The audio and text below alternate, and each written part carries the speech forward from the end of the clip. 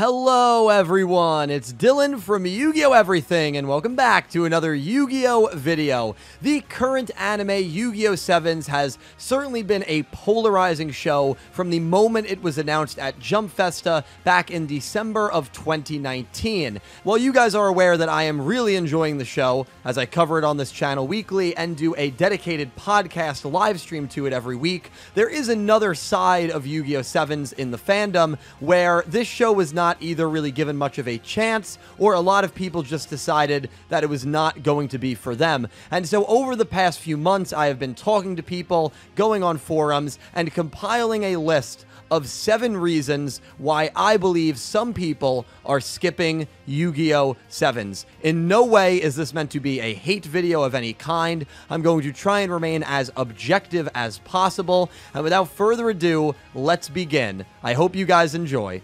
Number 1, the art style. One of the first things you look at when a show gets announced or when you are choosing which show to watch is the style which that show is in. The Yu-Gi-Oh! Anime has had a very distinct style from Duel Monsters all the way until Vrains, and so it was a bit of a shock when Yu-Gi-Oh! 7s looked more like a generic card game anime rather than a Yu-Gi-Oh! Anime, especially when you had been used to a certain style for the last 2 decades. The art style is something that I know immediately turned a lot of people off. Animation can go hand in hand with this. I see this cited as a massive reason why a lot of people never really started watching the show because it looked so unappealing and it just didn't look like a Yu-Gi-Oh! To them. And while some people may argue that it still feels like a Yu-Gi-Oh!, the style in which a show is made and created is very important in attracting an audience, and the phrase, "don't judge a book by its cover," only goes a certain way. A show, especially one like Yu-Gi-Oh!, which has had a set style for 2 decades, needs to have a certain flair and look to it in order to get certain people invested. And so the art style and animation change was certainly a pretty big reason as to why some people decided to not watch Yu-Gi-Oh! 7s. Number 2, accessibility. The accessibility of Yu-Gi-Oh! 7s has certainly been pretty poor up until this point. Coming off of Yu-Gi-Oh! Vrains, which had a simulcast on Crunchyroll, a lot of fans were hoping that Yu-Gi-Oh! 7s would get the same treatment, and there would be an official and legal way to watch the episode subbed. However, through 62 episodes, no such legal way exists. An English dub of the show does not exist, and we have to rely on fan subs like we did before Yu-Gi-Oh! Vrains in order to watch the episodes. Big shout out to Entame Subs and their team. I'll link their Tumblr down below, as they took over the subbing process near the end of the first arc around episode 10 or 11 and have been very consistent and very efficient with subbing the show. Without the Entame Subs team, it's actually kind of scary to think where the subbing of Yu-Gi-Oh! 7s would be. Who knows if we would even have subbed episodes to watch. Accessibility has certainly been a turnoff for a lot of people. I've seen a lot of people say they are waiting for an English dub, or they are waiting for the show to come on a legal site before they watch it. Accessibility has certainly been an issue for some people, and a reason as to why they are not watching Yu-Gi-Oh! 7s.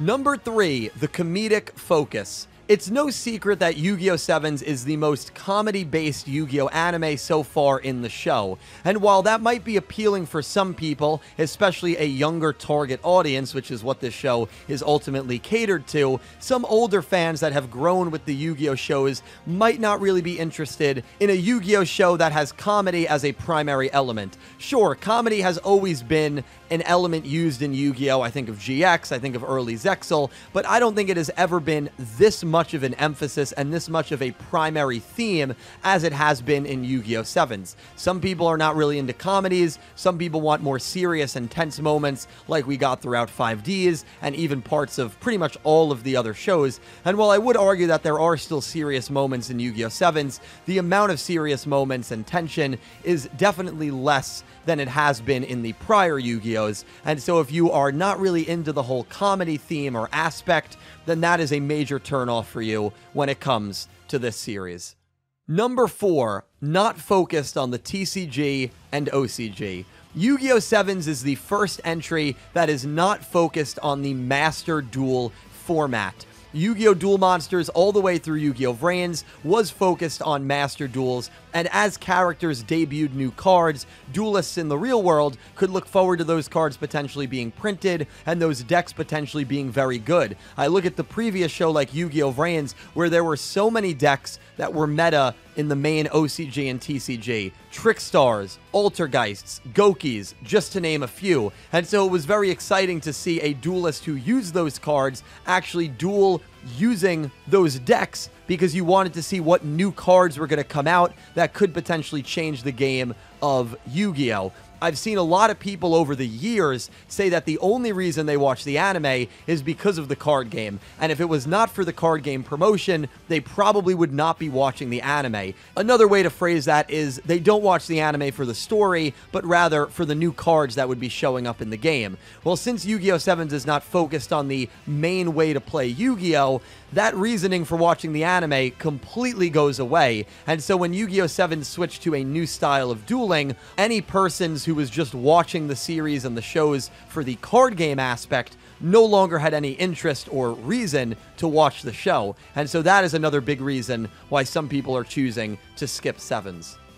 Number 5, a general growth away from Yu-Gi-Oh! This is probably the first reason on the list that I believe can be applied to any Yu-Gi-Oh! Series, and this basically just means we all grow, and as we grow, our tastes change. There's some people who have not watched Yu-Gi-Oh! In 10 years that see a show like 7s and end up loving it because it's fresh and it's new and it's more in the style of media that they like to consume. However, there's also a lot of people who watched Zexal, Arc 5, and Vrains and just aren't really into Yu-Gi-Oh! 7s anymore because they just kind of grew out of the franchise. That's not to say that 7s was the turning point for them, but that's just to say that whatever the 7th show was going to be, they were not going to enjoy it because Yu-Gi-Oh! Was no longer a primary focus in their life, and they want to move on to other things and other pieces of media. I think this happens in every single show, and you just look at when Arc 5 started. If you were 18 years old when Yu-Gi-Oh! Arc 5 started, you are 24 when Yu-Gi-Oh! 7 started. I know my 24-year-old self was much different than my 18-year-old self. If you look back at when Yu-Gi-Oh! Zexal started, you're going from age 15 to age 24, or age 17 to age 26. That is a long time, and over those years, your interests change, and so I think a general pull away from the franchise is also a reason that needs to be cited for this video.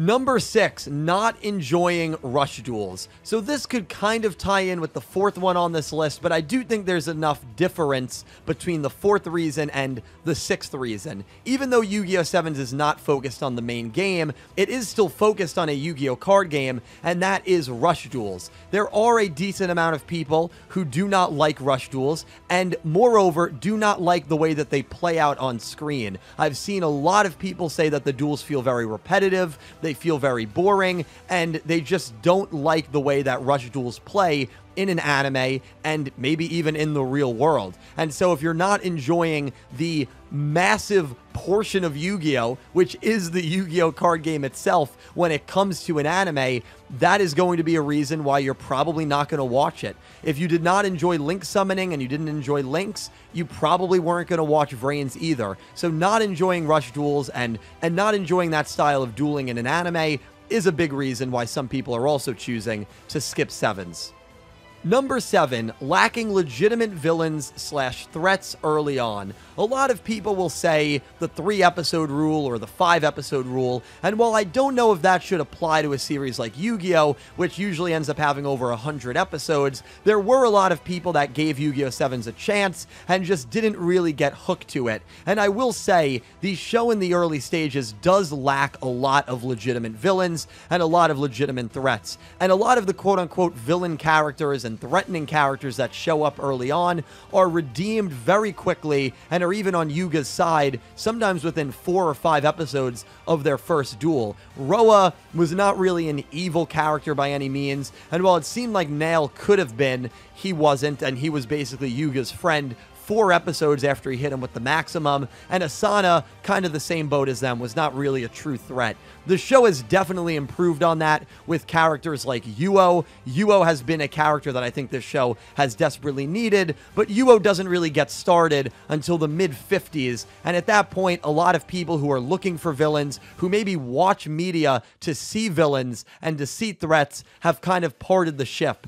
by that point in the show. And so I think the lack of legitimate villains early on is definitely a reason why people who maybe started Yu-Gi-Oh! 7s ended up dropping it in the early stages. And guys, that wraps it up. 7 reasons why people are skipping 7s. Now, I could have made this video for any Yu-Gi-Oh! Series, but I feel like this is something I really wanted to look at because 7s has been the most polarizing Yu-Gi-Oh! Show since Zexal, and so I thought it would have been kind of fun to list out all of the reasons why I believe people are choosing not to watch this show. Now, in no way does this video imply viewership has been bad or the show has been doing poorly. There's really no way to tell how the show has been performing. We know Yu-Gi-Oh! Rush Duels is selling well in Japan, and we know the Nico ratings have been really good, much better than Arc 5 and better than Vrains. And so a portion of the audience in Asian countries, because those are usually the users that vote on Nico, are really enjoying the series, but that doesn't factor in how many people are actually watching or any metric like that. And so it's just really hard to tell how the show is actually doing. I think there definitely is less people watching it here in the West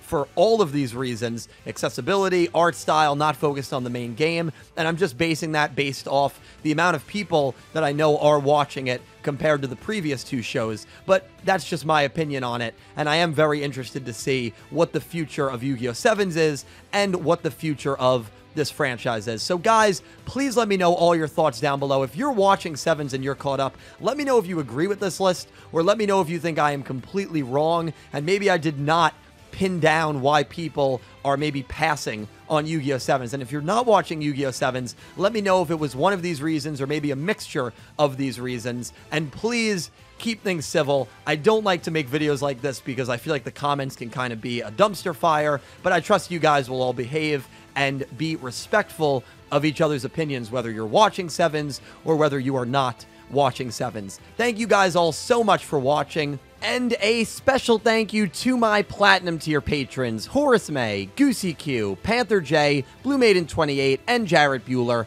and to my Diamond tier patrons, Jesse Wood and Latrell Smith. Thank you to everyone who supports me on Patreon and who is a YouTube channel member. There are some really cool perks associated with being a patron of mine or being a YouTube channel member. I definitely encourage you to check them out. And to everyone that has supported me through those means, thank you from the bottom of my heart. I stream on Twitch, I'm on Twitter, and I'm on Instagram. Links for all those will be down below. Once again, thank you for watching, and I hope you have an amazing day. Take care, guys.